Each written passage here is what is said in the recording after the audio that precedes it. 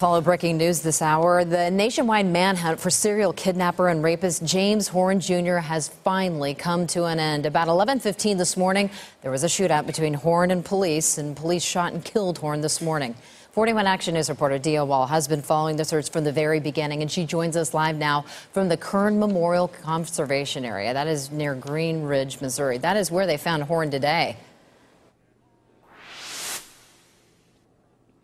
Good evening to you, Amy. This is where they found James Horn Jr. earlier this morning, and the home is boarded up. It's been vacant for years. It's owned by the Missouri Conservation Group, and they tell me that when they came inside, they found Horn in a closet. He was armed, showed his weapon, threatened officers, and refused to surrender, which is why the situation ended the way it did. The search for Horn, as you mentioned, was nationwide. It went on for more than 3 weeks.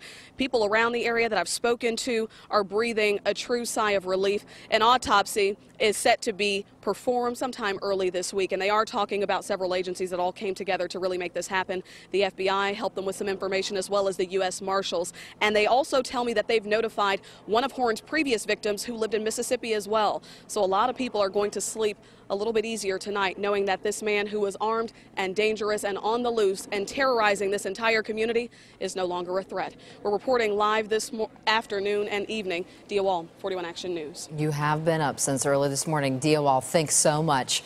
Right now, retired FBI agent Michael Tabin joins us now in the newsroom. And Michael, we've talked before. Thanks for joining us. We talked to you about this case earlier this week, and you predicted that all of this would end this way, and a shootout with police. Yes, he fit the profile of somebody who just thrived on control, thrived on domination, and now he knew that he had met the end of his road.